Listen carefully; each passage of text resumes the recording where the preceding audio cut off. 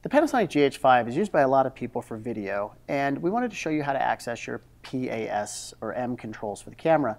Now, a common misconception is that if I set the camera to M here or S for shutter priority, and I make a shutter speed change, or if I'm in manual, I change aperture and shutter, that immediately populates over to video when I press the little red video button. The truth is it doesn't. These are photography PAS and M modes. When you press this record button when you're in one of these modes, you're now in full auto video, and the camera's going to select your shutter speed, your ISO, and your exposure automatically. If you want to be able to have control over your exposure while shooting movies, we need to turn the mode dial up to the creative movie mode. This is the movie camera with an M next to it.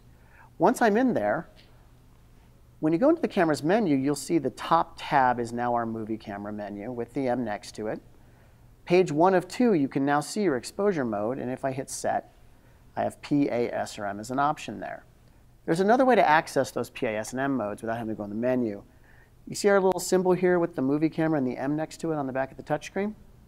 Just touch that, and that brings up your options for PAS or M. Select manual, set your exposure, and you're ready to go.